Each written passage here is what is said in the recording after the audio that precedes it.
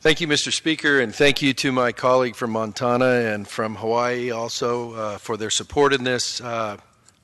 Briefly, Mr. Speaker, this is what you get when people talk about issues and not cliches.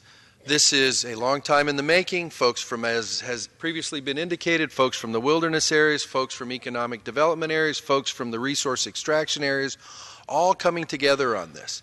But just in case there is some concern about oh my God, potentially we are transferring the federal estate, let's remind people of a couple of things that are in this legislation. First of all, nothing is transferred for nothing.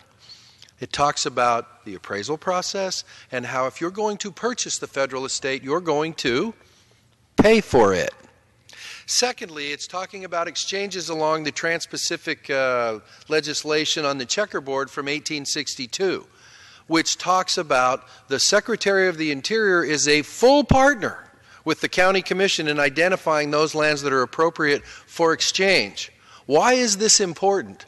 This is important because if they don't think it's a good idea to exchange, then the Secretary of the Interior can stop that process. So it doesn't force the Secretary of Interior to exchange lands that he or she in the future doesn't want to. But let's remind ourselves of one other thing.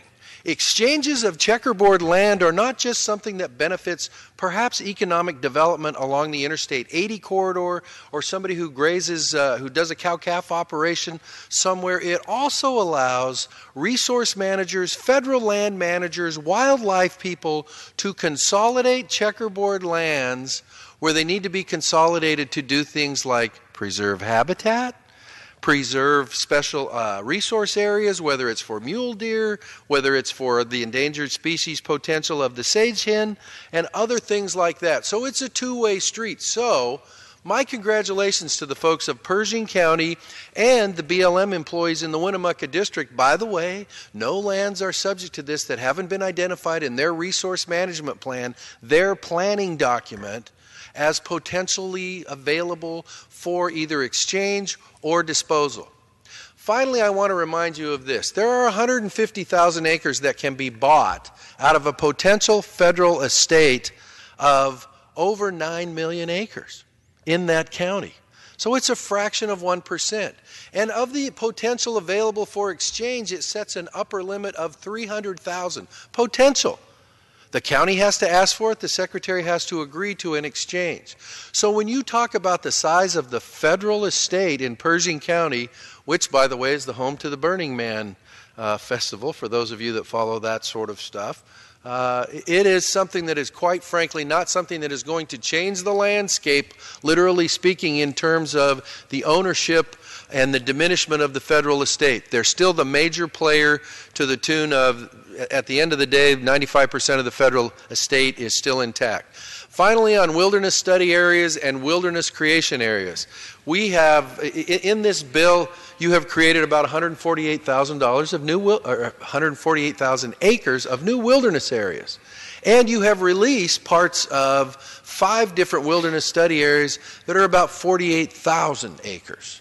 So when you start talking about this is a good housekeeping measure, it allows Pershing County to come into the new age in terms of what they think is appropriate for their economic diversification and vitality, but also gives federal land managers, resource folks, wildlife groups, and conservation groups the tools to do good things in Pershing County too. The last piece, and I want to thank my colleague for his generous provision of the time, is this.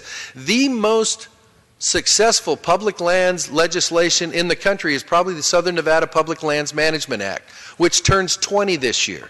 Much of this is patterned on that. When you talk about what happens when they sell money, it goes to education, it goes to the county, and then 85% of every dollar brought in goes for the benefit of those federal lands, for those federal land managers in Pershing County. It's been working in Southern Nevada for 20 years. This is a good step. I encourage your bipartisan nationwide support. Thank you, Mr. Speaker. I yield back.